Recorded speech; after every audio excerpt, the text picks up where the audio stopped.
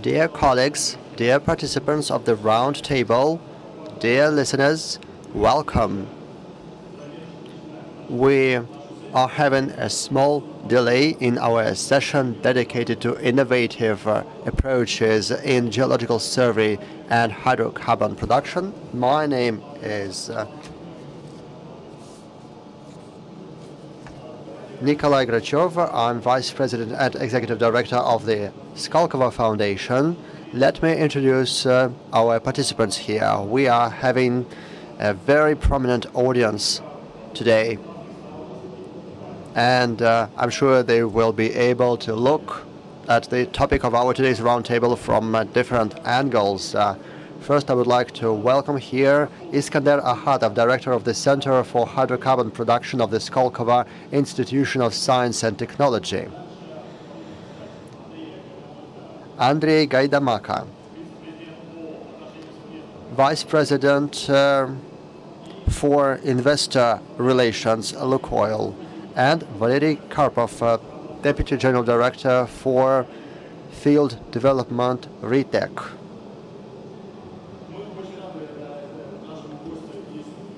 We are happy to welcome here our guest from Brazil, Karen Breitman, Vice President, General Director, Research Center, EMC Brazil. Welcome.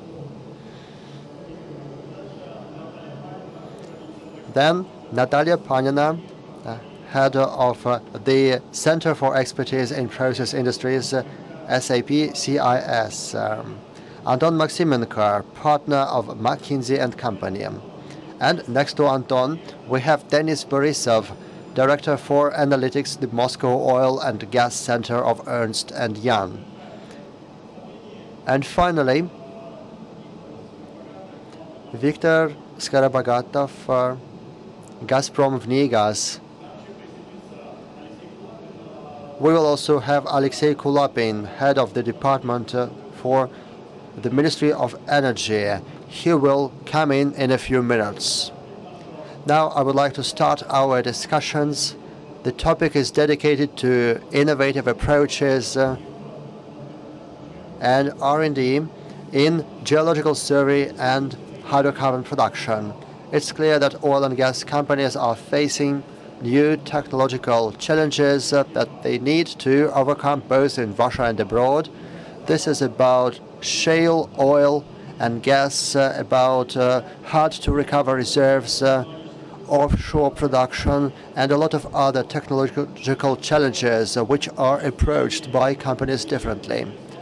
We can see it very clearly from the example of the shale revolution. We can see that new technologies are born very frequently not inside major oil and gas companies, but within some smaller companies which are more mobile, more flexible, and which are ready to take on new approaches.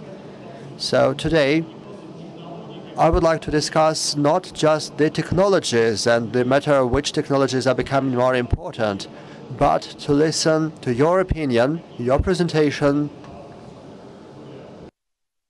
regarding the approaches that are becoming more common in this area, how we can attract innovations on the market, and how the new players in this segment can cooperate with oil and gas companies, how universities and institutions perform their own role in this innovative process. We hope that we will also hear the point of view of the Ministry of Energy, the point of view on how to support this innovative process, what is done in other countries to encourage innovations in the oil and gas industry. And at the end of our discussion, I hope that our guests will formulate their positions on what is lacking in innovations in the oil and gas industry and what needs to be done there.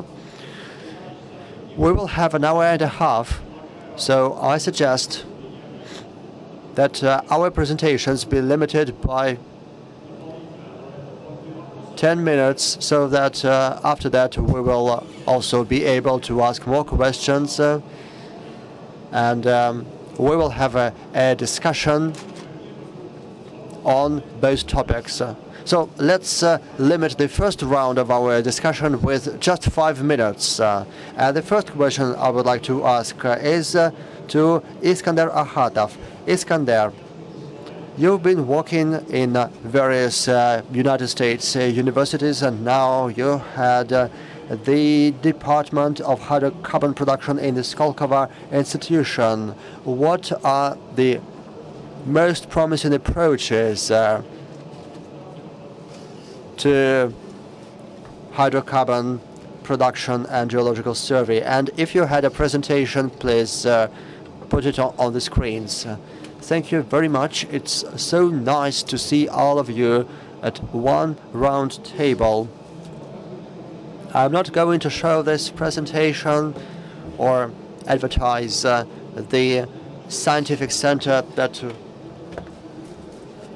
we have in the Skolkovo institution. I would like to share my approaches regarding non-conventional hydrocarbons. That is, when humanity saw that it is very important to find new approaches, new technologies in production hydrocarbons. And I'm not talking about the new phenomena regarding or involving shale gas or non-conventional resources. The physical phenomena happening there are much more complicated than the conventional methods of hydrocarbon production. And actually, I'm a physicist by education, and that's what really excites me. But of course, there are also economic and social aspects, but I will focus on what I understand the best myself. Analysis has shown that this plethora of phenomena results in the fact that one scientist or one group, one team of scientists or one institution cannot address those problems efficiently. Let's get the analogy of turbulence or cancer. Why haven't these problems been resolved? Turbulences are very different, and there are lots of different types of cancer. We can find some specific situations where there can be a solution, but it's very difficult to find a comprehensive approach to this phenomenon because it's a very multifaceted phenomenon. And the same goes to non-conventional resources. We can drill wells. One well will actually provide a fountain of oil and a steady flow of it, but the other one will be completely dry. So what's the best approach to this problem? What's the solution? Now that I've been working abroad for a long time, and in Russia too, I believe that we need to integrate our efforts at platforms like this Open Innovations Forum. We need to set up international university structures and associations, bringing together experts from different areas of knowledge. Just one example from our institution on how we approach the organization of this platform, which will help us increase our understanding of non-conventional hydrocarbons.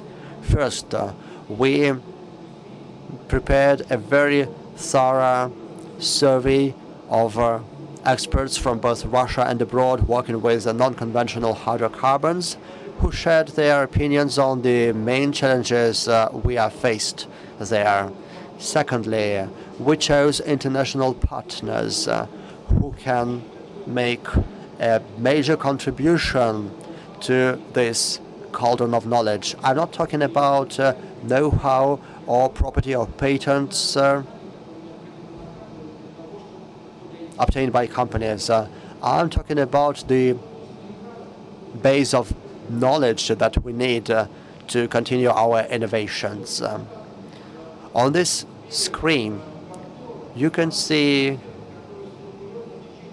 a series of partners from different universities whom we selected very thoroughly for this Skolkovo Foundation Skoltech, and who are going to participate in addressing the non-conventional hydrocarbon challenges.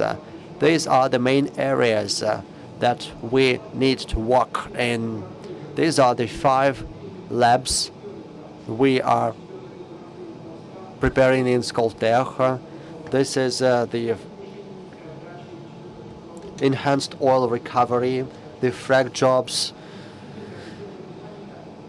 the physics and thermodynamics of oil fluid, including hydrates and gas condensates, the highly productive calculations, high-performing calculations, because right now it's impossible to find a solution by just solving a number of simple equations.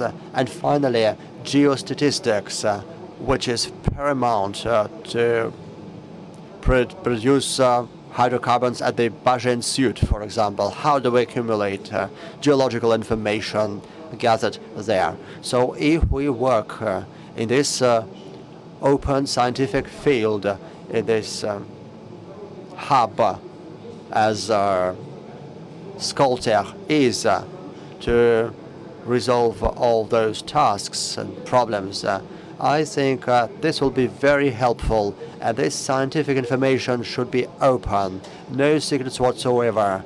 Everything should be published in the open media. I think my time is over. Iskander, thank you very much. A question to you. This open interaction of different companies in innovative projects. What are the problems of intellectual rights, intellectual property rights, and how are these problems resolved, for example, in the West? Well, this is a very tough question. When we talk about contracts between universities and companies, the interests of the companies clash with those of universities, because companies believe that they invest money in this field, so the intellectual property rights should belong to them, and scientists who invented it all believe that the rights should belong to them. But actually, this question has to be answered on a case-by-case basis. That depends on the contribution of the research and development units and the oil companies. I myself believe that there is an acceptable option when an oil company orders work from the university, and this means that all the rights should belong to the oil company, and the university should use the funding of the oil company to address the tasks, to provide education for the students, and this will make this university stronger, and that will be its benefit. In the United States, the issue of intellectual property rights is a very complicated one, and I have witnessed many situations when universities refused to sign a contract with oil companies, with the industry, and could not find a common language with companies who were ready to share their money. So actually, this is an international problem. Well, I hope that in Skoltech, this issue will be addressed. Now, moving on to the point of view of oil companies. Andrei, a question to you.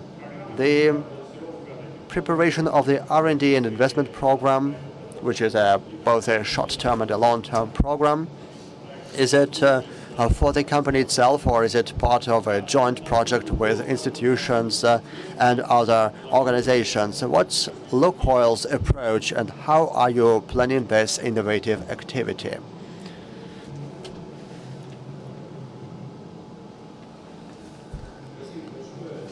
Thank you. I also have a short presentation, and I will show it to you very quickly, and I will answer your question by producing this presentation. First of all, we all know that the conventional oil reserves in Russia are compatible with just what one Bajan suite can give us in terms of the resources from oil-saturated rocks. And what we have there is much more than all the resources that we have on our balance for conventional reserves. But it's not a very good comparison, because here we have resources and they are reserves, and it's not very much compatible. What we have on Kyrgyzstan is the thermal gas impact method, and this is a fundamental survey, because this technology does not exist from the commercial point of view today. Of course, we have some shale research on this matter, but here we invest our own money because we are developing our own technology regarding how to find the best approach to produce the oil and gas we currently have. And the fact mentioned by the previous speaker is something that we believe to be very important. For us, it's important not to develop some fundamental technologies. Of course, a lion's share of technologies that we have is something that has already been tried somewhere in the world. That is the frac jobs, for example. And of course, we don't do just Kyrgyzstan. We do oil and gas. And this area is the most important for us, and most of the investment goes there. I took just one example. That's our Vinogradovo field, and we can see that the oil production over the previous years is different from what we recently got, and the difference is threefold or fourfold. We had an improvement due to new technologies, due to our know-how. So I would like to say here that our reserves were just zero at the beginning, and now we are planning to produce more than 10 million barrels in 2016 just out of this field. And it's very good that the government improved the tax treatment for these hard-to-recover reserves, because it's a very expensive business. If we have to pay the taxes, it would be impossible. So now we believe that this cooperation with the government is very fruitful, because we show to them what we are doing, what we are ready to do, that we are ready to recover those hard-to-recover reserves, and the government shows that it is ready to give us some tax benefits. So as a result, we have quite stable production. But further steps will depend on the dialogue between the company and the government. One example to show you. Now we look at the Bajan suite at Kyrgyzstan, and this is our fundamental research once again. So if we look in the middle, here in green is what we produce. You can see it very well, but you can see the color. So in the new fields of West Siberia, we earn just a little bit of money, but we can survive thanks to that. We just develop the conventional fields and reservoirs. And this is the thermal gas method, the revenue that we get with existing taxation. And there are just losses there. We cannot gain anything from that. But thanks to the fact that in 2013, Federal Law 213 was adopted, and because there was no oil tax there, we could earn a little bit from that field. But that's not enough. We need new flexible tools. It's not just a question of money, but what we are saying is that the existing tax system is not flexible enough. It does not comply with the economic realities. So we need to have some economic and financial incentives as we produce hard-to-recover deposits. And today, the average production for Russia is a little bit less than 10 tons per day. And in the United States, it's less than 2 tons per day. But they have this possibility to have enhanced oil recovery, even from depleted fields, because their tax treatment is better. And actually, right now, more than 3.5 million barrels per day is produced from deposits with reservoirs that have a low permeability. Right now, our company is acknowledged by the Ministry of Energy, and we have a contract with the Ministry of Education and Science of Russia. We are now working with the Skolkovo Foundation, and Retech, which is our subsidiary, is also cooperating with other companies, including Zarubezhneft, to promote certain know-how and technologies. Let me just put two questions here to Isis in conclusion. Valery Borisovich here, if something will need it to be added, please. So the Lukoil company is a huge corporation with their own management structures and their own decision-making process, while Retech was specifically made, custom-made as a Russian fuel and energy company for innovations, and 100% daughter for Lukoil with a separate, independent decision-making process, which has to be approved later by Lukoil management. Why is that so? Because the point was to set a company to deal with more advanced and higher risk investments in new technologies. And this is how we are trying to bridge the gap between a larger corporation and a more prompt, agile decision-making. There's a more fundamental question here that what Mr. Hardok had asked. I mostly work with money and investments always ask when they get the money back and how much will be the return. I personally believe Russia has probably one of the major issues that there's so many interesting developments, engineering developments, fundamental research results. And we also see a lot of smart and clever scientists, and they come and tell us, okay, well, you can do this wave influence on the reservoir. But there's a very thin layer of venture capitalists who are prepared to take up an interesting idea and bring it up to the pilot production plant. So it is then major companies prepared to take further investment risks, not to spend a fundamental technology, but rather to apply the already existing know-how and buy it. So I've decided for us that we should do that inside. We do have a daughter company, a branch, and we are financing it, and among other things they're doing this fundamental research as well. But this is rather an exception from the rules. This is our approach to resolve a fundamental problem. Thank you. But what was your question? You had a question?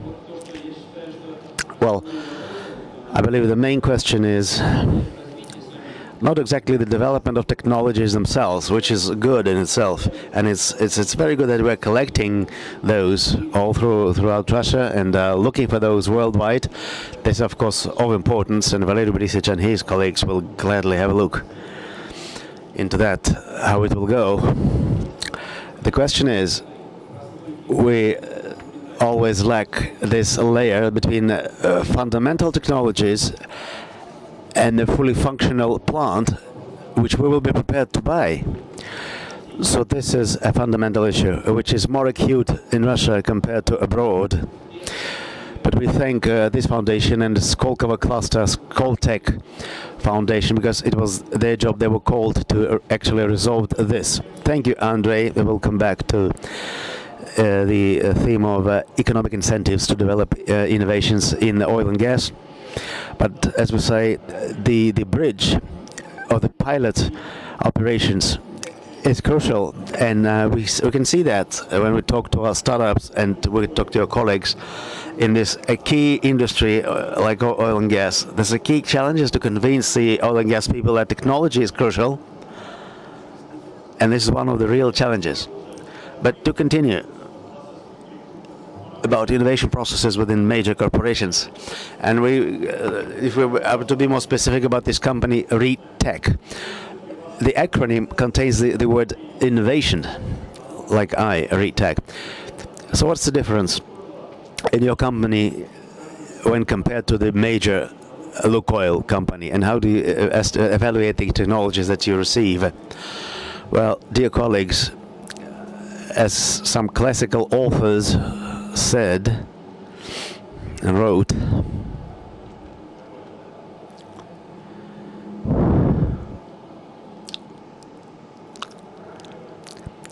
it's okay now. Dear colleagues, as some author said, if you want to resolve a problem, appoint a person responsible. So we may be the only reps in the between the major and deputy and mid-size. We have a deputy director for innovations, and this job is not only to be responsible. This guy has his own budget, his own directorate under him, comprised of both young scientists and more experienced scientists. Can you hear me?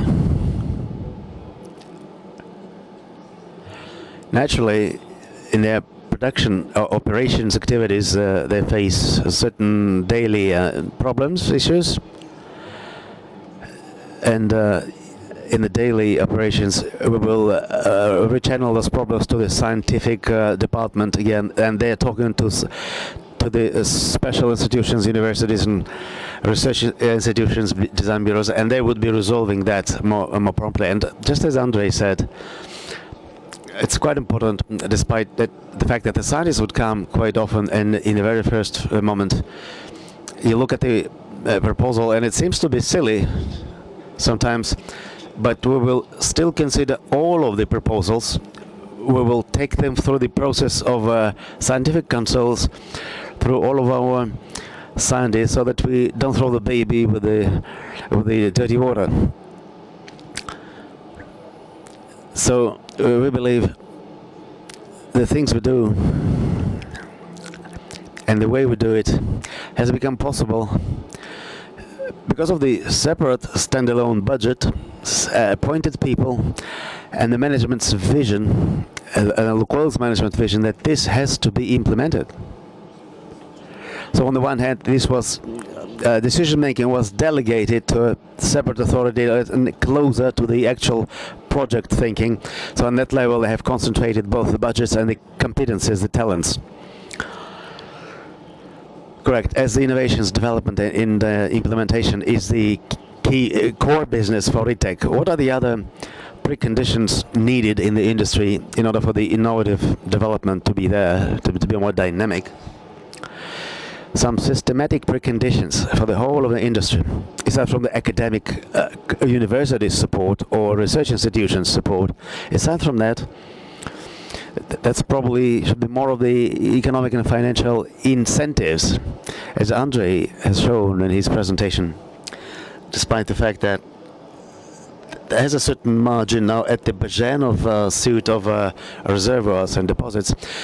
We understand that the global development of these processes and technologies may only happen at the stage of further steps, when the government will actually have a closer look and bring them closer together. So the companies that do business with the deposits hardly recoverable. So they recognize that we have some problems with noise. So just talk right into the mic. We observed with much interest the business of EMC, and also what you elaborated already, how you cooperate with oil companies. Could you please share your experience, what EMC is doing in terms of R&D, and how do you run this innovation process? How do you cooperate with your industry partners? EMC is a technology company. And as a technology company, we clearly do not have oil and gas problems. So all of our research is done in co-innovation. Co-innovation with two important partners, with the oil and gas companies or oil field providers, as well as co-innovation with the universities to fulfill the gaps of technologies that or competences that we do not have. So in that way, I think we have innovated in the way we do business. All our research is divided into research programs that we conduct with the major oil field providers, and then the industry. Do we have the control? I want to show you this slide. We are in a very unique position in Brazil. Brazil is,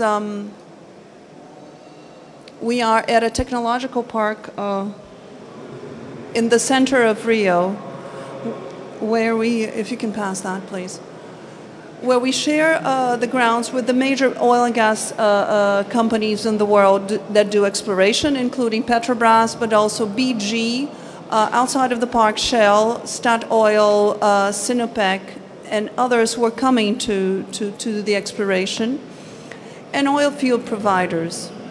All of our research projects come in collaboration with them, in where they bring the technological challenges, developing mature fields, developing the ultra-deep waters, the pre-salt layers, and also developing new technologies for seismic processing, which is the ultimate frontier from a computational standpoint. Our greatest innovation so far, be it in seismic, be it in collaboration, allowing, Brazil is very similar to Russia in the sense that we have continental dimensions. We need to be able to collaborate between different oil field and oil field exploration in very far regions of the country. We also need, as a global company, to enable collaboration between all of our customers in different geolocations, countries, and continents. We're very open to that, and that's what we are doing at the center. So every project involves industry collaborators, be it partners or oil field providers, and industry and university teams that work with EMC researchers and innovators. The way we structured our research is that we operate as independent R&D centers. There's one in Brazil with specialty in oil and gas, but there's one in Russia as well. We're probably opening one in Israel. And we function as basically startups with incentives. We have our own budget to develop innovation, to co-develop, and with autonomy to collaborate with companies and providers and universities, which give us the necessary agility and speed to do it. Our fourth collaborated and very important in Brazil, as well as in the rest of the world, is the government. It's very important to have a government structure that not only fosters innovation, but creates the necessary framework, be it in terms of incentives for those who are producing oil, be in terms of incentives for those who are doing innovation in country, supporting new IP models, supporting new business models in which for us to exchange.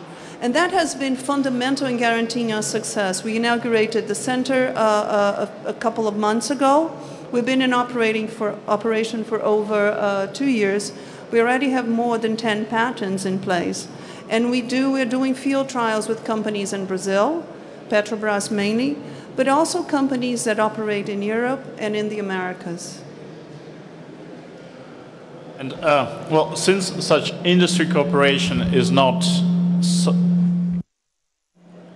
so common in Russia, Could you outline, so what are the key success factors to start such common cooperation, R&D cooperation projects? So if you speak about single projects, so what are the key prerequisites or key success factors? What we needed to do was to develop a language in which to collaborate. So first of all, in order to be collaboration, you have to understand what you're going to do with IP. Oil and gas companies consume IP to find hydrocarbons. This is their business model, this is what they want to do, so they use the IP internally. Technology companies, on the other hand, use the IP to develop new products, new features, and new services that they can sell out to the market. Developing a language where you create frameworks, win-win frameworks, which are good for the university partners that, yes, need to keep their IP. And in Brazil, Brazil being essentially an open source country, one of the difficulties for us going into was to make sure that we created the necessary IP maintaining competences in the university so that the universities had the IP, treasured the IP, and could use that for collaboration. So understanding and creating this framework is fundamental in trading collaboration in that sense. My experience is that reaching agreements between companies, similar research companies, we have research projects with Siemens, with whom we share fences, with BGs. It's easier in Brazil than with universities. And I think that's the great contribution of the major companies, which is to bring the maturity to the market and to develop the whole ecosystems in which we bring the university up to that language and to this collaborative new environment in which innovation is possible. Also bring in the startups and develop the whole wave, you know. There's a saying that says, you know, the high tide will bring all the boats up, and we're true believers of that. We believe that in Brazil, as well as the rest of the world, that's the fundamental role that we need to play. Thank you, Karen. Действительно, тема, поскольку тема и технологические вызовы. Yes, that's right. The topic itself and the technology challenges, they are very common for a number of Russian companies. Talking about joint R&D projects with involvement of universities. It has a great potential, of course, in Russia as well. So continue the topic of services in the oil and gas industry. I would like to ask Natalia from SAP. One of the areas that is SAP is tackling now in Russia is automation, complex automation of applications in oil and gas, and what we call intellectual deposits and reservoirs. So the question is, aside from the technical issues, what is the actual innovation thing about this process and developing this project and the product for an intellectual field? And what are the factors, what are the prerequisites needed to be set in this innovative ecosystem for the products to be developed faster and implemented faster in Russia? Good day, ladies and gentlemen. It's my pleasure to have discussions in this very nice company here and tell you what we can bring something useful in development of oil and gas industry in Russia. We're talking about unique deposits, unique fields here. We have worked for over 14 years with all of the Russian major companies and foreign companies. The SAP company has a good understanding of new technologies and the capability of processing data it always goes in line with economy and commercial targets and objectives. So we understand an asset's life cycle within the oil and gas industry, and the target, the purpose is the same. On the one hand, to optimize the investments, because they keep growing, the investments keep growing, and I'll tell you why later. And then on the other hand, to keep for a longer time, as much as possible, the deposit reservoir to be effective for many more years by increasing the recovery rate, by increasing efficiency. So this paradigm But it's classical. It's been there for years, but in the present-day conditions, it's undergoing some changes. The times when they were discovering brand new deposits like Romashkinskoye, the assets are aging now. They're different. They're old now. So in many cases we have brownfields now, and I'm talking about operational efficiencies. So the older techniques, just like sitting on the surface, they have been exhausted. The existing techniques have been exhausted. We have to have a closer look. How do we operate with the data that we receive from the underground equipment? And my colleagues have talked about that today. There's lots of technologies available today, including the thermal pressure gauges, sensors, the thermal pressure gauge, and what about greenfields like Vancor? And there's so many gauges there in that field, and we're talking about intellectual management of the wells. So this is not outer space anymore. So the management objects have changed. So these triggers have given birth to new technologies, and for many years IT companies have worked on that. And now maybe I will give you a definition of what's an intellectual field. This is firstly an integrated model of a field and a well, but at the same time it could not be just there in the open air, hanging there. It should be permanently serviced by all types of personnel available in a company, both technical, technology, service. We have to do both surface and underground equipment in order to take temporary decisions. And these decisions are about what wells need to be produced currently, what the limitations are, and what we can do on a particular well with the resources currently available. So this is the well model multiplied by all the technology which has become available now. Please show my slide on the screen. That's why IT companies play a big role presently. One example is BP and other companies with whom we work very closely. And you can see here data on the hydrodynamic formation model and some other data. So first of all, we collect the data. When you come to a company, they say, okay, we have a lot of data, all the data necessary. But the next question is what to do with this data. Can we process it well? And here we have the big data paradigm. Yes, we do the hydrodynamic model, and all our institutes do this model for the planning horizon from 1 to 20 years. But how often do we amend this model? Maybe just once per quarter, thanks to the LIPS model. But we want to have more frequent amendments to our model to have better quality operational decisions. And our in-memory database can help us there. And it's not just the ACP, which is the supplier, SAP.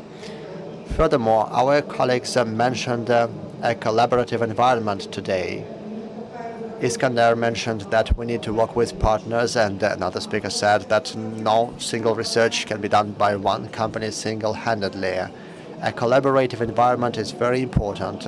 We bring together all the data from the geologists, from the drillers, from the operational engineers.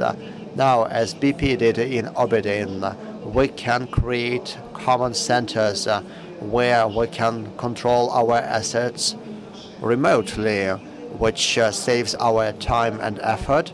Instead of sending an expert by helicopter, wait for the good weather to be established and send an expert by helicopter, we can have this remote control.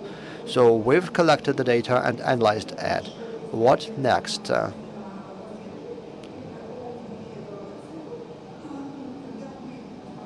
If we mention the ODB cycle, a term which we have from the military and defense sector. After that, we need to have some very clear analytics. We need to carry out an analysis. We need to plan our actions we take in the field. Take our oil and gas companies in Lukoil and Surgut, and our top managers at those companies want to do and want to have an analysis, real-time analysis of what's happening in these wells. So we, as an SAP company, believe, to answer your second question, that it's important to provide state-of-the-art technologies, but we also want to work locally, and our objective is cooperating with some local partners, for example, for certain projects who have great experience in formation modeling, in calculation of energy-efficient equipment and buying and procurement of this highly energy-efficient equipment. We work with partners who have big databases, and we seek to create local interfaces and provide data control panels as seen by our top management in the oil and gas industry, plus personnel training. Gray age is not a problem that has been just invented. This is a real problem, so we need to have expert systems who will help our personnel to work in the workshops, in the fields, and we also provide technologies with this goal in mind. Thank you. Indeed, when we talk about personnel, it's an important block of the innovation problem. And I think we will go back to this work in the external environment, because if we talk about a smart field, this is a more complex interdisciplinary cooperation. You've mentioned the topic of effectiveness, which is important for oil and gas companies, and now I would like to give the floor to Anton. The topic of effectiveness, you started working in Schlumberger, and I guess that now you work on the same topic in McKinsey. Effectiveness and innovation. What are the factors of success for oil companies?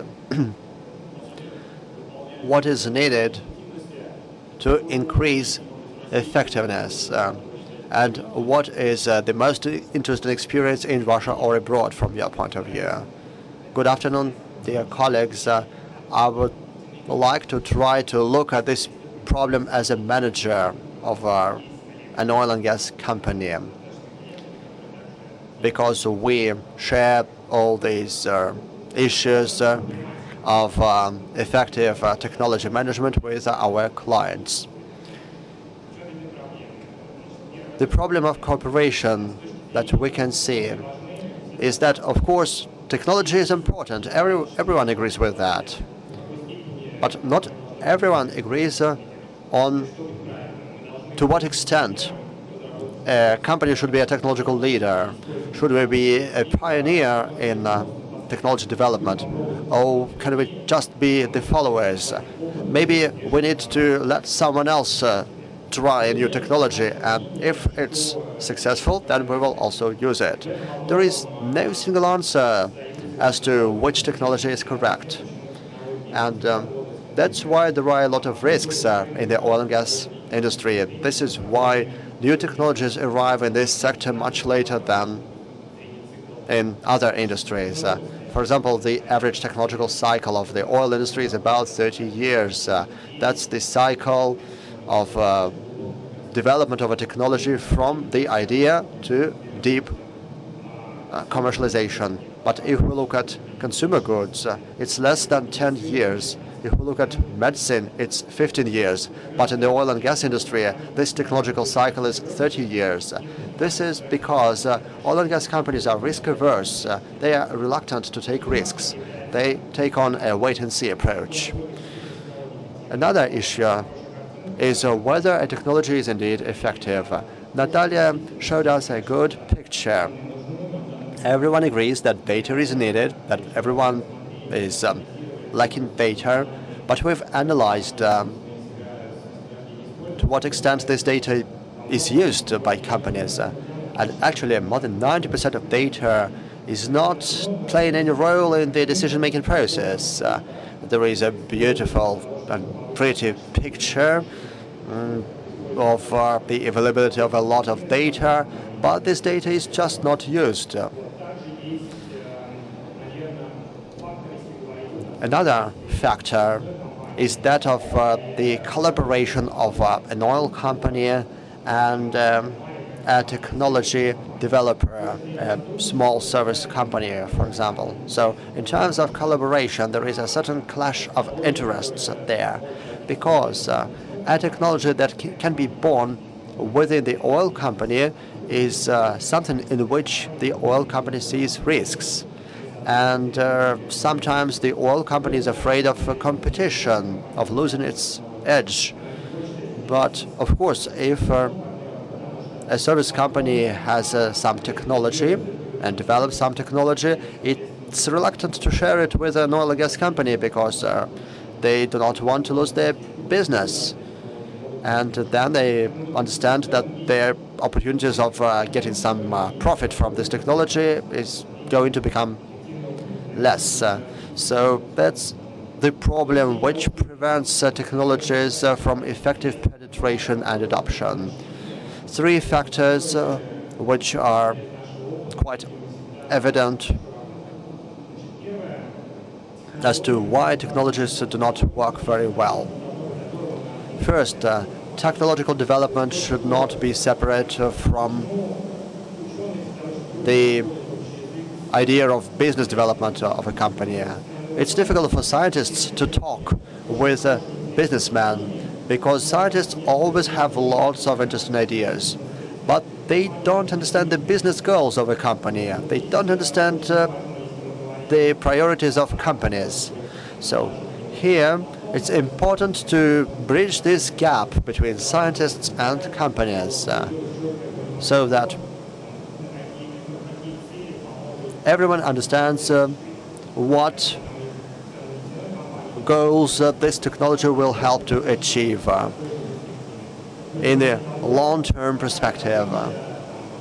And for example, in terms of understanding what production will be and how this technology will help grow production. Intuitively, it's very clear. Everyone understands this. But I'm not quite sure that scientists can always find a common language with business companies. Secondly, the question of management. Of course, investors are always interested in money, but I believe that portfolio technologies should always be run as portfolio investment, and we always have to choose some technologies that we want to develop, in which we need to invest. And then we need to decide whether we want to develop certain technologies single-handedly or in partnerships. What we want to do by ourselves, because it's our competitive edge, and we don't want to give this advantage away. And the last factor is the process. This was mentioned by our colleagues. Is there any throughput process of technology management? And once again, the stage gate process or the standard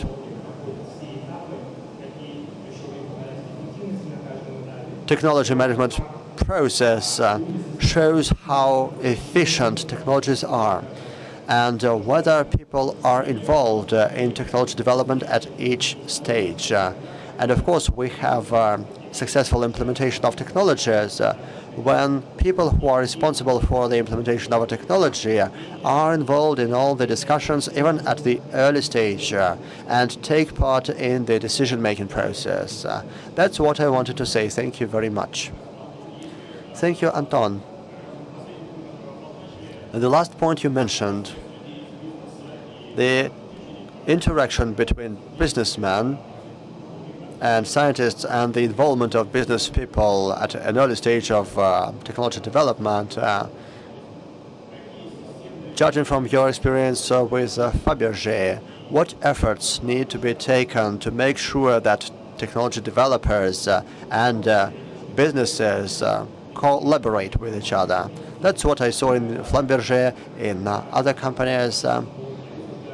When some development priorities are discussed in the technological block, very frequently there are also representatives from the businesses. In Schlumberger, for example, there are business segments, and there, when we talk about some technologies involving a frac job, we have some service companies, we have people who are involved in the process of technology development. We have sponsors involved in this process. And the same applies to oil companies who have a certain objective, a certain target. They know what they want to do, and there should be a person from these companies who will be involved in this process. And if there are some assessments to be made, if it's decided whether this technology is going to be useful or not, we need to involve a person from the oil company to take part in this process. And then this will provide results. So this is about quite simple principles of business decisions. The next question goes to Victor from Gazprom Vnigas. Victor, I would like to listen to the opinion of Vnigas, which is part of the Gazprom group, and it's also a leading gas institute. What should be the ideal collaboration between institutes and universities and oil and gas companies? What are the priorities of such cooperation? Good afternoon, ladies and gentlemen. I am an expert on forecasting, geological survey and development of oil and gas deposits. A little bit on what I have prepared. I'll give you some concrete figures. In 2013, Gazprom spent 62 billion rubles on geological survey and exploration of oil and gas resources, and much more on production itself. And the optimization of these costs is a very important scientific task, and a very important task of innovative research. Here we have the oil and gas provinces in Russia, including our well-known Urengoy, that red dot, which is the center of gas accumulation in the northern hemisphere, so to say. Gazprom works both onshore and offshore. Of course, offshore is our near future, but we still have several targets onshore to reach, to achieve.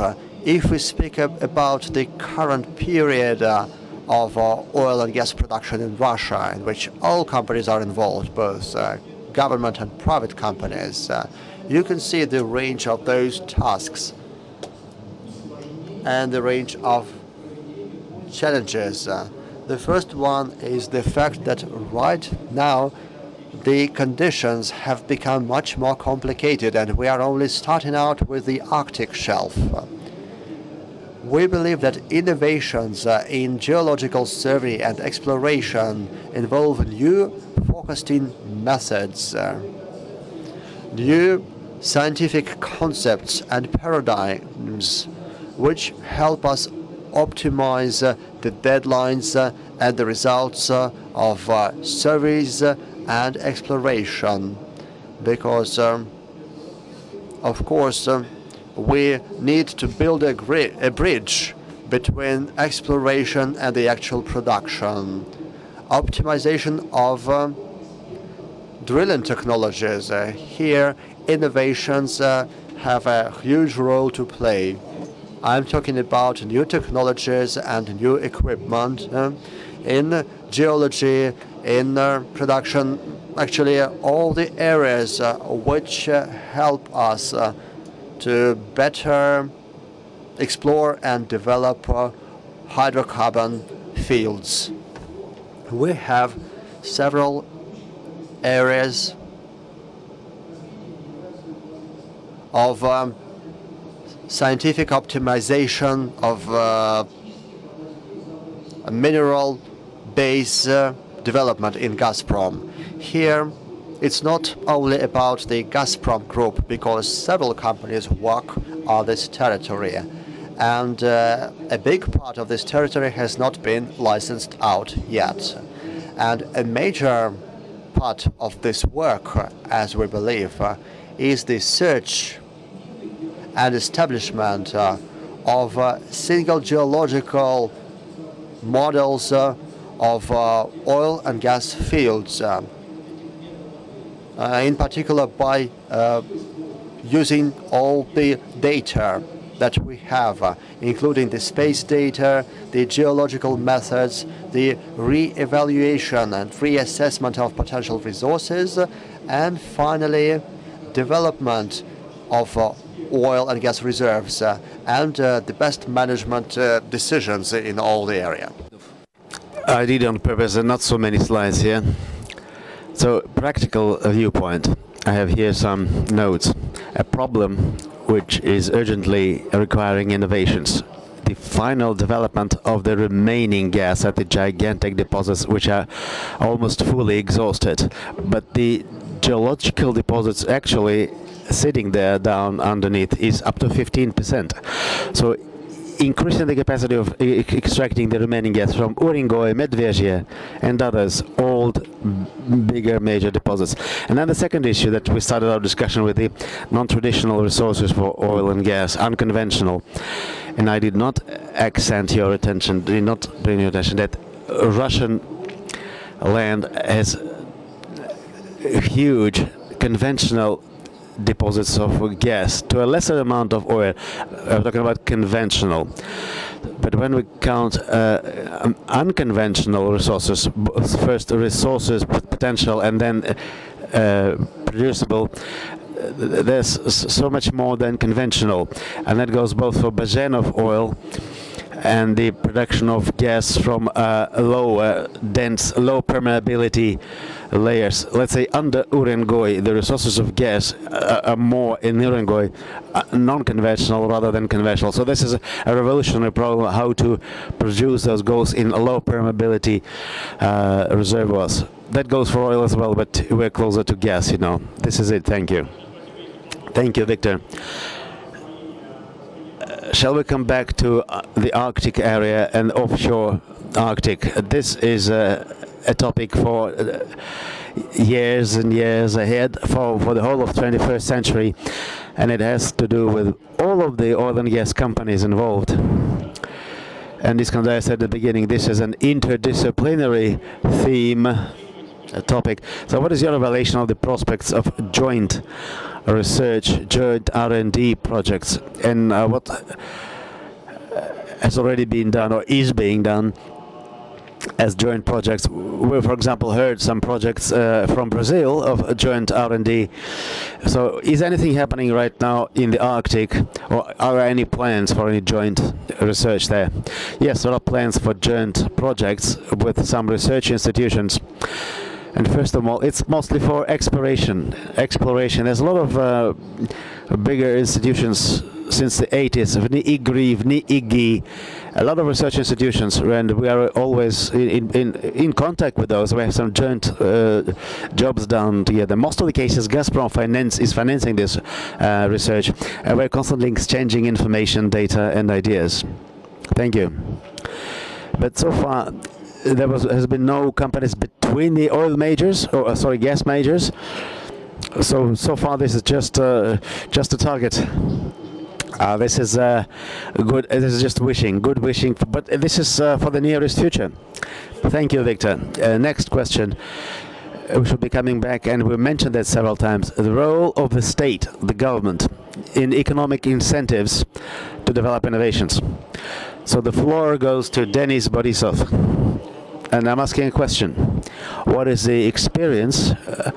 What research has been done looking at the Western experiences? What is the process of incentives for innovations in oil and gas? And how do you relate that to what is being done in Russia or existing incentives in Russia? Good day, colleagues. If you look at everything that has to do with oil and gas production and the complex deposits or reservoirs in the US, they call it calm revolution. So it's not only a matter of correlation between smaller producers and the high efficiency of the small and medium-sized oil companies, which is a major component, but this revolution would not be made possible without the proper economic content to it. So the economics are like this. Again, looking at the US, the government has offered definite fiscal preferences to this group of producers, which could have the drilling costs take it immediately to the overall costs. And as we know, the main tax in the US is a profit tax. So the companies were winning their competitive struggle, competitive edge to the majors, and the majors couldn't relocate their drilling costs to the overall costs. And they had to do a lot of drilling. And that was an important component, contributor to the overall success. So what I've been witnessing for the last few years is a key issue for the increased recovery for reserves. Everything has to do with economics. As it is today in Russia, the economics shows that whatever benefits have been offered for the trees and permeability and for some other reservoirs, they hardly cover half of the hardly recoverable deposits. And there is still no defined term in Russia what is a hardly recoverable deposit. Let's say Achinskaya, is it one or not? So formally it is, but if you look into the tax code of the Russian Federation, there is no description of the Achinsky deposit. Or if you have high water cut well. So as a result, you will see what Andrei has shown in his slide. Even the benefits that had been offered for Bazen deposit. And if a tax maneuver happens there, and that the size of benefits will increase at the Bazenov deposit, because the DPI will be kept at zero, unlike some other benefits that will be kept and increased for the differential of the current tax rate and the DPI. But the issue is still there. We should be looking for other solutions. There is a universal solution worldwide, financial result tax, or call it whatever the different terms for the tax, the final tax. But what it is today, the mechanism of the export tax, they only keep it in Argentina and Kazakhstan, nowhere else in the world. Argentina and Kazakhstan, the export tax. The rest of the world is not inviting any more bicycles. They're just taxing the final financial result, which gives you gives a company an additional incentive and allows for the company to plan their risks in a proper way, in a better way. So in Russia, if you look at the development of the tax system, after 66 regulation, the upstream has got some benefits like $4 a barrel, and Andrei has shown us a good slide where you could see that including capex, less the current profitability for Western Siberian is $9 with capex. It's about $20. So those $4 was an important component. But 1 year later, the lion's share of that additional income was already taken out because of the NDPI tax grew. So that maneuver, that tax maneuver that we expect and we're discussing now, there would be a positive effect for the upstream. But it all depends on the current oil price. At the price of 110, it'll be +3. At the price of $70, that'll be 0 break even. So as a result, the companies do not manage to build a fundamental system of operation that would allow to involve into the development with the more sophisticated, increased recovery techniques. Retech is a good example. So many years ago, 13 policy have invented those chemicals, and now they have thermal gas influence to the reservoir, and then Gazprom Neft together with Shell, they're trying to make an experiment on the polymer water cut treatment at the Salim field. So there's not so many projects like this, because it all comes down to cost management, because the investor would ask, oh, why should I invest? What is the recovery rate?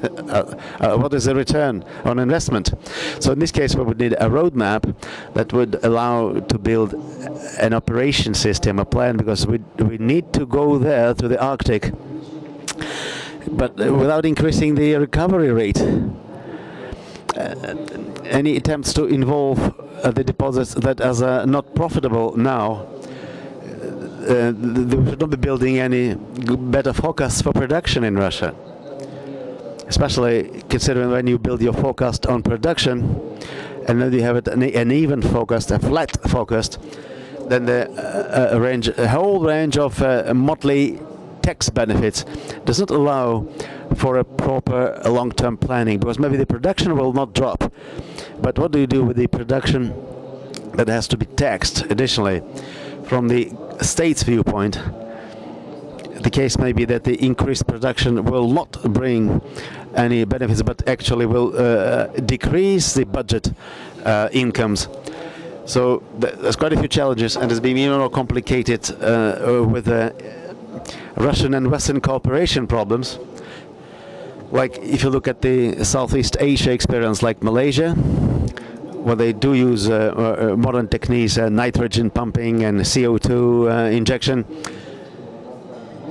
That is mostly done with Western managers like Exxon people. Or if you look at the Chinese, you look at the CNPC, they're quite partly using the increased recovery techniques, quite modern. But China is very specific in its own class. Okay, time is running. But you can also look at the other Western experiences, so that you can borrow the best practices and allow for the Russian oil production increase, and the KIM will increase from what is it currently, 35? There's a lot of things to be done. It all depends on the federal executive authorities, and this is the opinion of the government of the country. Thank you, Dennis. The federal authorities, it's very interesting. And a question to Alexei here.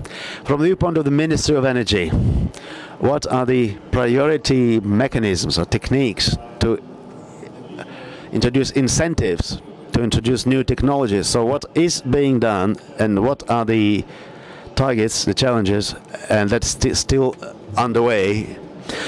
Thank you, dear colleagues. We are having an interesting discussion here, wide range of issues to be covered. What is affecting the development of innovations here, and how do we stimulate that?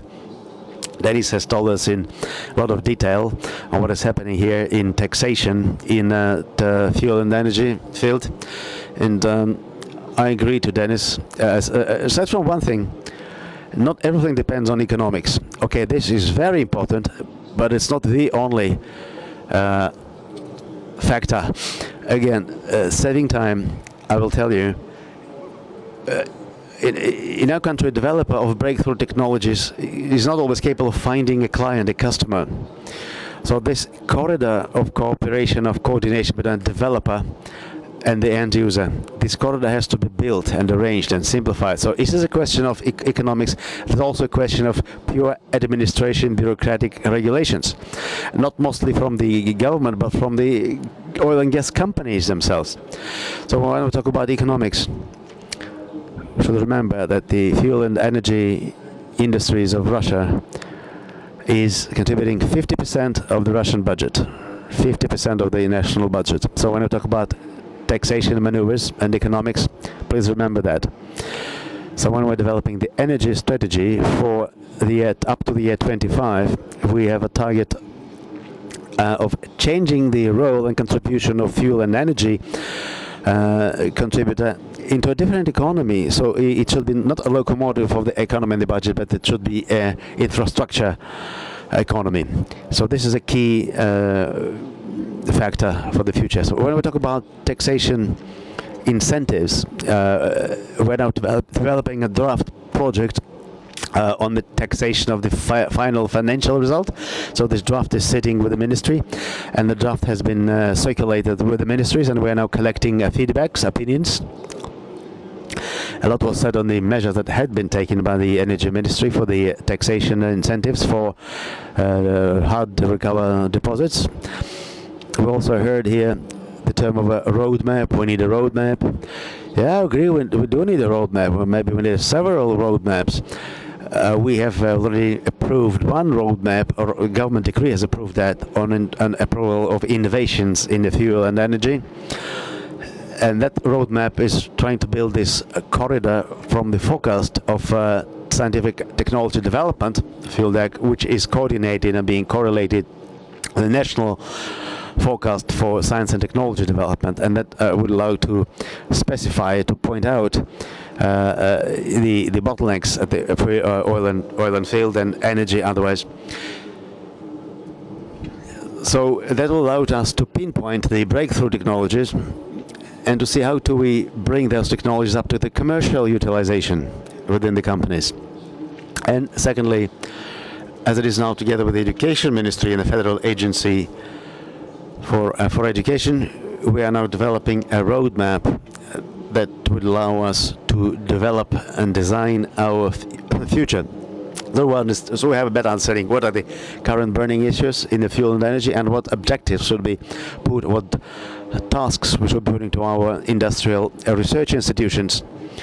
So that will be included in their fundamental research, and we should have an understanding what should be the techniques and the mechanisms to implement those. One more thing. 11 companies in the fuel and energy with government shares. They have a must program for innovative development, which is mandatory. At the plenary meeting, our Prime Minister has mentioned that. So there was an instruction that a certain percentage of the incomes of the companies should be mandatory channeled into this innovative development.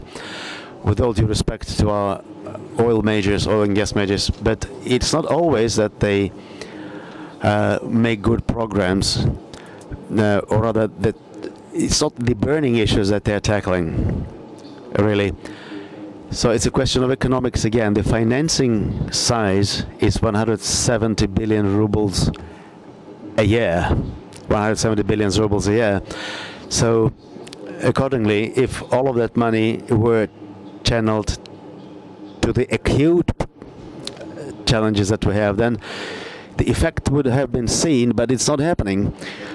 So as it is today, together with the Ministry for Economic Development and for the development institutions like Skolkovo, Rosnano and others, we're developing a methodology, or rather we are amending the methodology recommendations to monitor and supervise this program execution of the program for innovative development. So this will be an important step to be implemented in the very near future.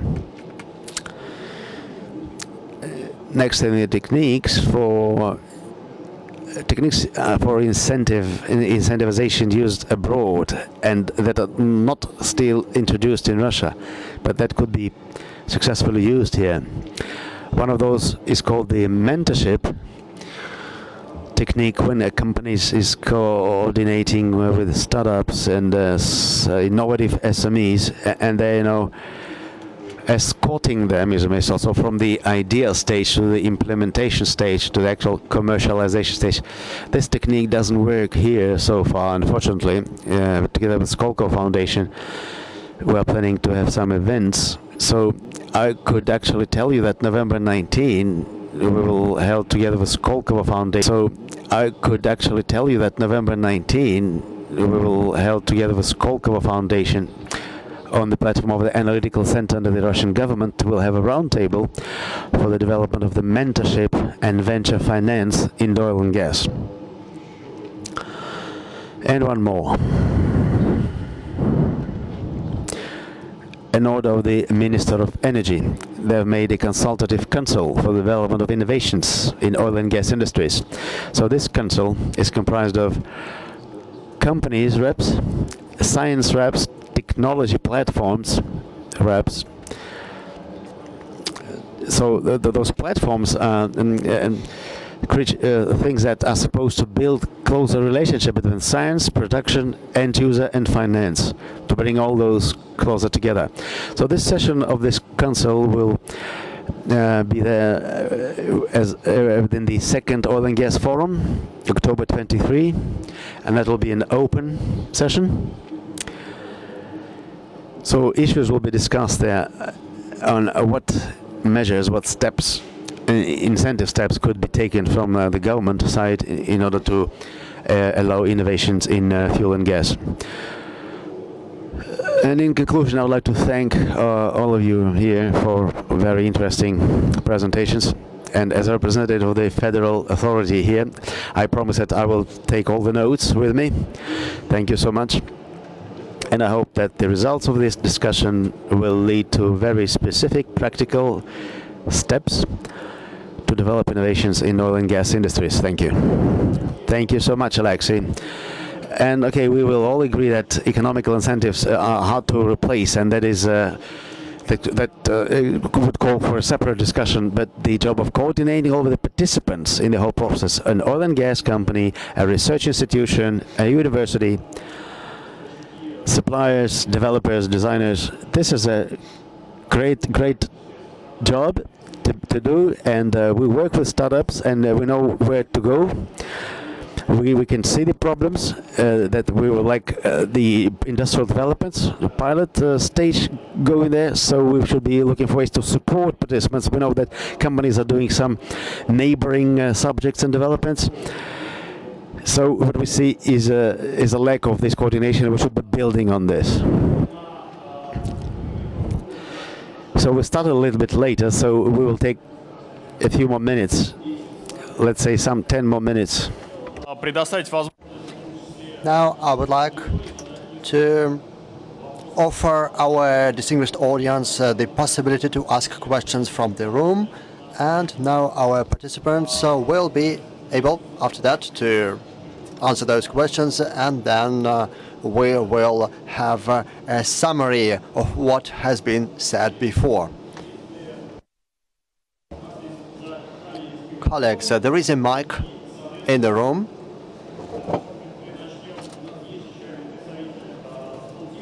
And we have another representative from Skoltech.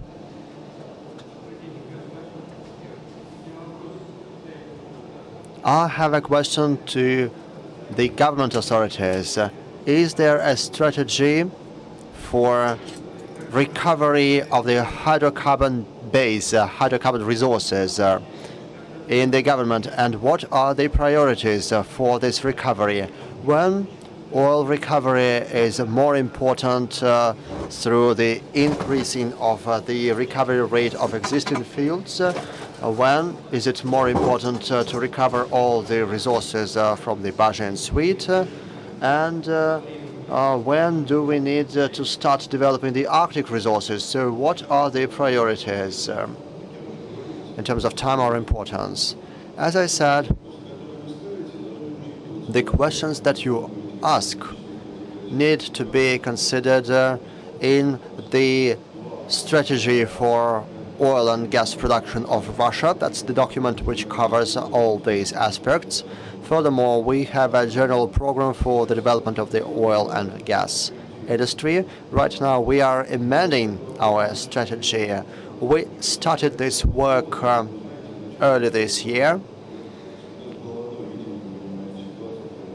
but you understand that we had a certain vision and understanding of where we were.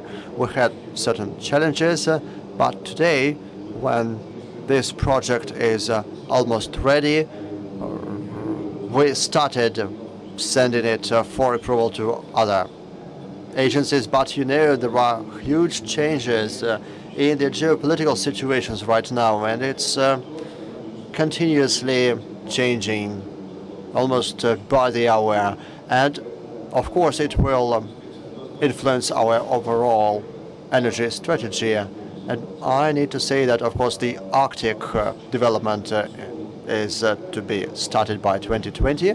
And as for the hard-to-recover reserves or increasing the recovery rate of existing reserves, we are currently discussing which is going to be the priority. That's one of the many questions that we need to answer as we are working on this document.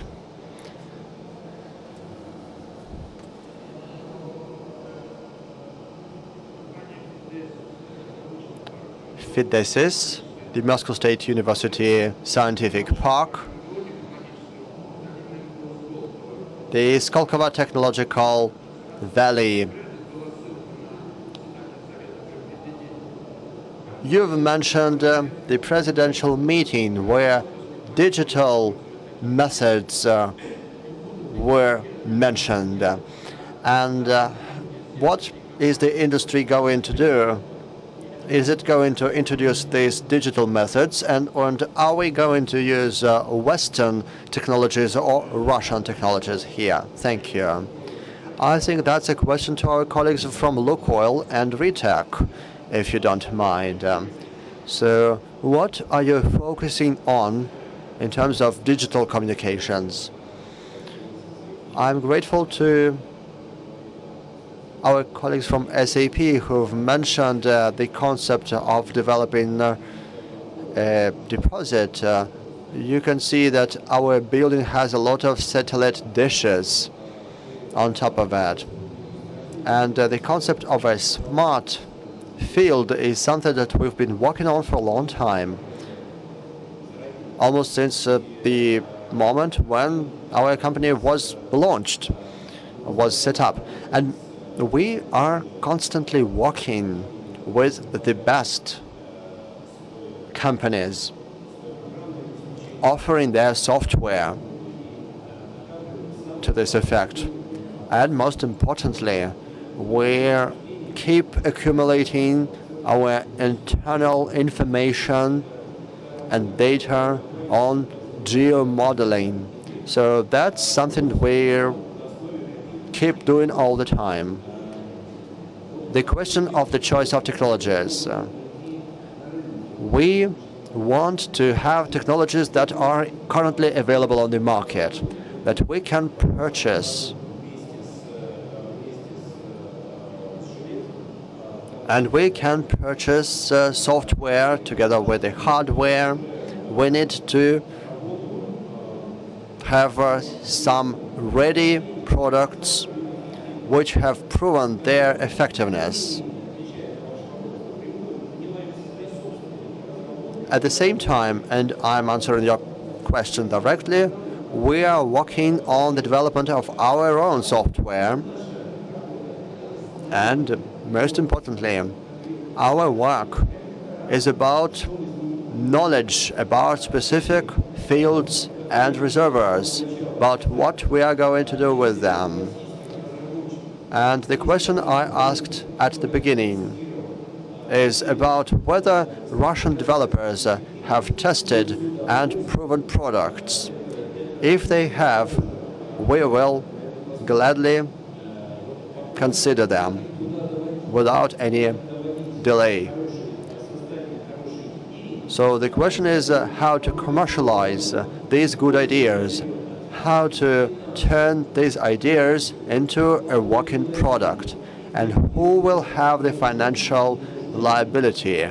If developers do not need money, then it's just a good idea. We invite everyone to work with us over a certain period of time, anytime you want.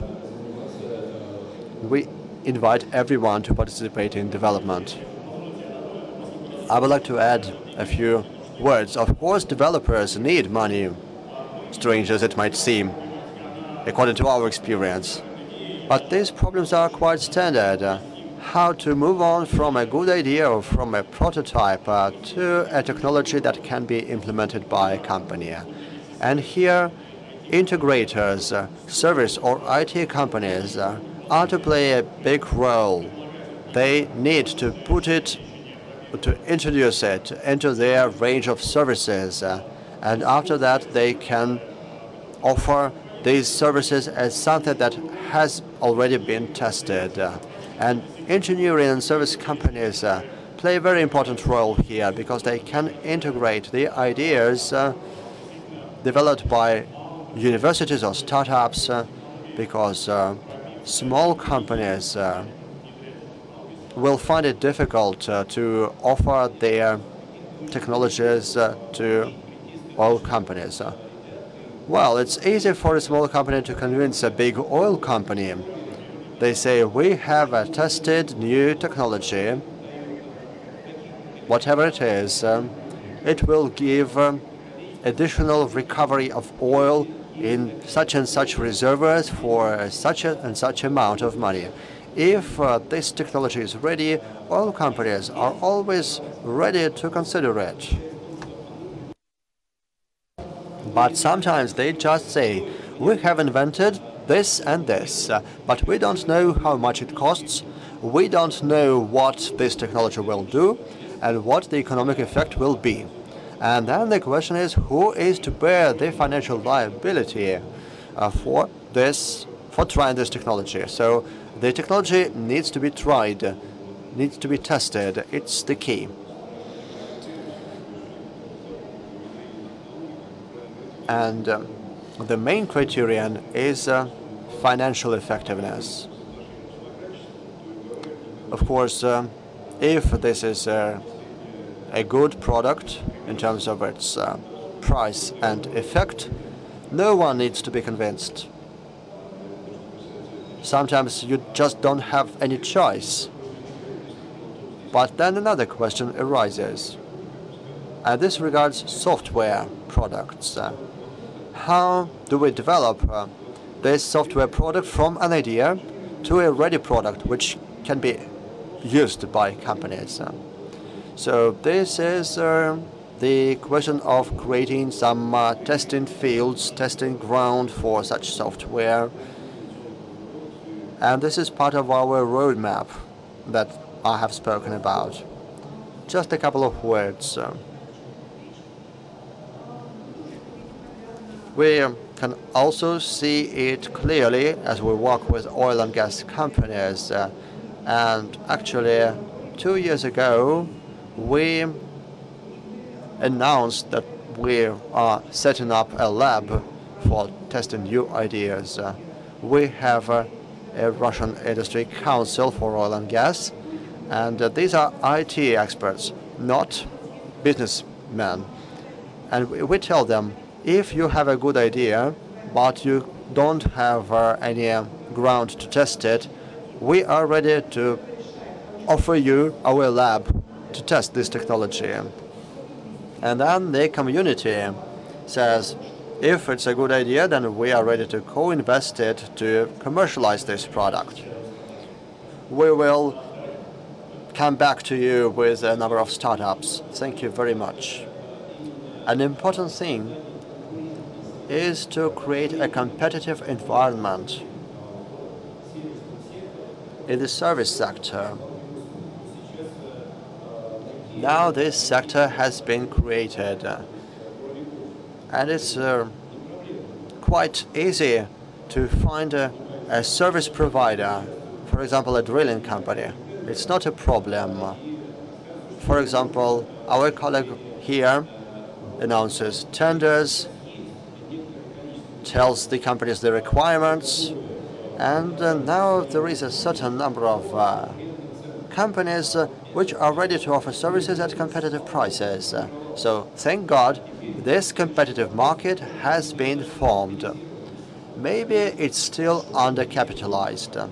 There are some well-capitalized companies on this market. I think there are 2 of them, and all the others much smaller companies. And the big companies have much more opportunities for innovative activities, and they do this. But we want to have more companies, we want to have larger companies, and the question is, once again, who is to bear the financial liability for certain activities? It's not just a question of who earns the money. This is a more fundamental question in terms of greater labor productivity. If you just start some projects that no one needs, as it turns out, then you just wasted your resources. Thank you, Andrei. The last question from the room, and then each participant of the round table will give a summary of the potential. We are at the Open Innovations Forum, so let's take the innovative approach. What's the opportunity for innovations? Any other questions from the room? If not, then I suggest that we move on to the next part of our agenda, open innovations. What do you expect from them in the oil and gas sector? Well, that's a very broad question. What are we all expecting from innovations? I am a more concrete person, a more down-to-earth person, and I can tell you that I quite agree with our colleagues from Lukoil. Andrei, you are absolutely right. Of course, we need to create the final product which will be of use to a company. It can be created through several methods. One method, which you mentioned, it's good to have a box. You just push the button, you check it, it works, you pay the money, and you use this technology. That's the first method. The second method is when developers offer an idea, and this idea can just become part of your innovative program, the innovative program of your company. That's the risks that your company is ready to take. It understands that it is ready to invest in this idea. And then the developers from the Academy of Sciences or from the university keep working on this idea, keep improving it together with the experts from your company, and it works. That's the second method. And the third method is when the developers have invented something, and as Natalia rightly said, there are some kind people who say, well, we'll help you to develop your idea, but then, sorry, we are going to sell your idea. So they act as an intermediary agent here. And all the three methods have the right to exist. If we use those methods correctly, then we will have the proper innovative environment in our country. But of course, the university developers need to understand their role in this process. The oil companies must understand what they want to get from it. And those kind people also have to understand that the developers want to have a share in this pie. And that's my small contribution that I would like to make in this roundtable. Thank you, Iskander. Victor, your final speech regarding today's topic. Thank you. I tried to say that there is no big problem with developing and with producing the conventional gas. It's not a big problem. And Gazprom has a huge number of hard-to-recover resources, which are very dense, and there are great reserves, but the production is minimum. In Orengoi, there's a lot of oil, but we can hardly recover it. These are some very difficult reservoirs with low permeability, with great density. And Uretek had the same problem. There are huge reserves, but the oil recovery rate and gas recovery rate is minimum. So, in terms of open innovations in the gas and oil industry, I think further cooperation will be mutually beneficial. Thank you, Victor. Denis, to conclude, I would like to say that oil companies work for their own benefit. And if there are really worthy innovations that will help them, that will bring additional value it's good. Of course, we want to have a competitive market with the market mechanisms with minimum interference to the state.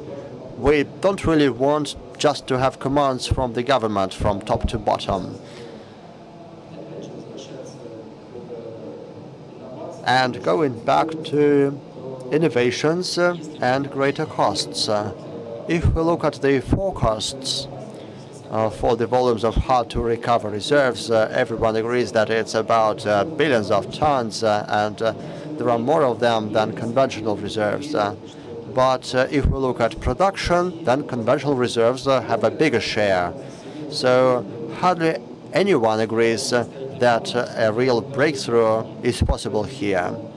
And for small companies which cannot find enough financing to undertake those risks,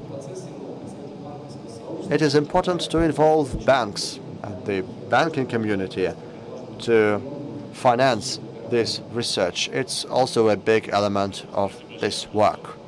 Thank you, Anton.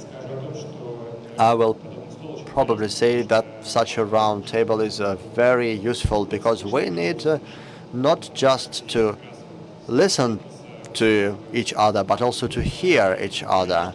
We have the business community sharing their concerns. We have the academic community listening to them and being listened. We understand that we cannot find a cure-all very quickly, because right now we have a lot of focus on fundamental research and not applicable research. We are strong in fundamental sciences, but not applicable sciences. So maybe we all need to think about how to help each other, how to find the right focus, and maybe R&D managers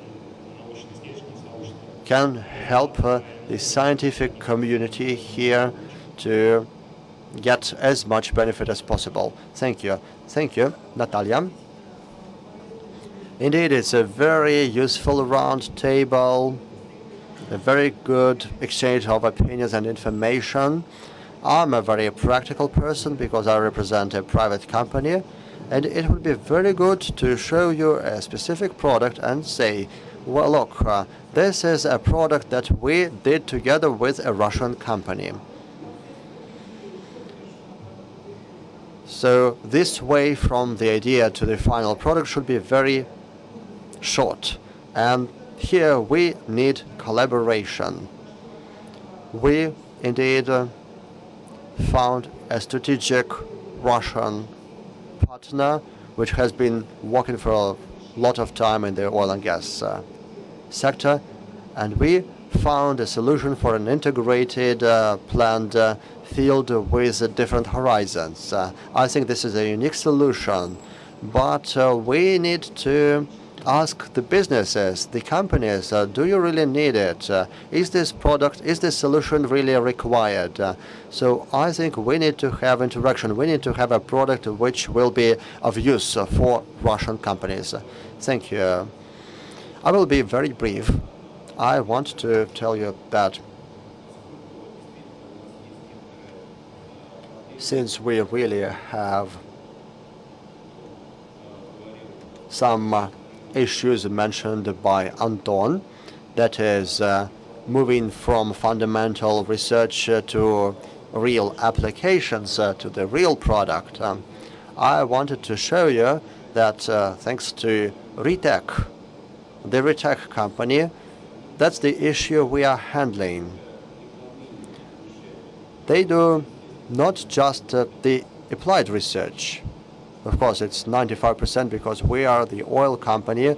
We are responsible. We are responsible to our shareholders. So we pay taxes, and we pay about $40 billion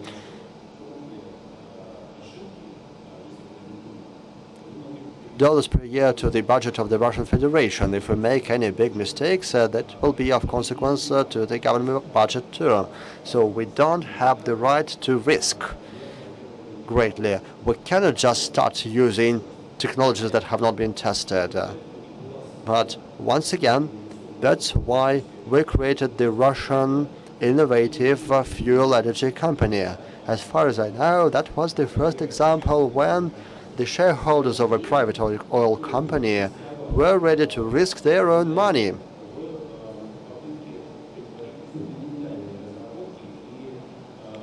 And try to test some fundamental research and use it in a real technology which can provide the benefits, which can create additional value. I agree with you. We risked this money because we understood that innovations is the future. We can see that the resource base is deteriorating every year, and of course we will have progress. That's the only way out. The issue is the speed of this progress. If we encourage it, it will be much quicker, but we will have progress anyway. So that's the positive note on which I would like to finish my speech. Thank you very much. Two aspects to add. My first idea will be rather original. In the life of any official, there are some protocol events and bureaucratic forums where you just say some introductory speech, you welcome the participants, you wish them all the best, but do not say anything of importance. But my original idea is that this forum is not part of those bureaucratic events. I got great pleasure from this exchange of opinions which we had here. Indeed, the problems that have been voiced here are very, very important today. That's the first idea that I wanted to mention. And the second one, to save the time, I'll just say that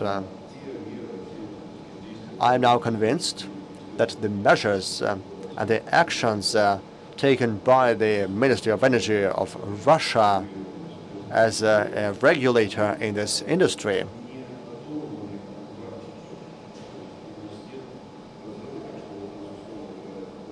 are not separate from the practical steps. We do not have any gaps from the real life, from the real problems. What we do today, our priorities today as officials, are really aimed at getting a real result. Thank you. We are living a unique moment in the industry where we are confined between the difficulties of dealing with brownfields that are being exhausted and the technological challenge to explore the new ones. It's fundamental right now is that we put the necessary methodologies, the necessary process around that will allow us to, on one side, reduce the operational costs that make it economically viable to recuperate brownfields, for instance. And on the other hand, liberate enough resources for us to invest on the technologies that are needed for the new challenges. In Brazil, they are the ultra-deep water exploration. Here, clearly, the Arctic exploration, which poses incredibly big challenges in terms of innovation. What is fundamental, and I understand that the nature of the companies are very old-fashioned and very risk-averse, but we have no choice. Similarly to what's doing, necessity is moving us towards a new model, a new necessity to operate in a different way, such as we're doing with Petrobras in Brazil. We need the companies, and of course data is fundamental in this process, is central to that, and in that sense I congratulate Nikolay for inviting, two ICT companies to sit at this table, a place where we wouldn't have room in 5 years before. And to find ways in which to really cooperate between the oil and gas companies and oil field providers, together with ICT companies, together with universities, in which to tackle those innovations. And clearly the government has a very important fundamental role in this, in which to support the necessary funding for this to happen. Thank you. Коллеги, большое спасибо. Мы, по-моему, Thank you, colleagues. I think that indeed we touched upon some very important aspects. Of course, it's difficult to cover everything within just an hour and a half, but we discussed the most vital issues of what needs to be done in the oil and gas innovations. We have oil and gas companies, we have institutes and universities, we have technology and service providers, and also small innovative companies working in the new areas. I hope that this round table has been of use not just in terms of our communication, but we hope that the participants of this round table will be able to continue our collaboration with our colleagues from Brazil, with the IT companies. So thank you once again for very interesting speeches, for interesting replies, and we will be happy to see you once again. Thank you.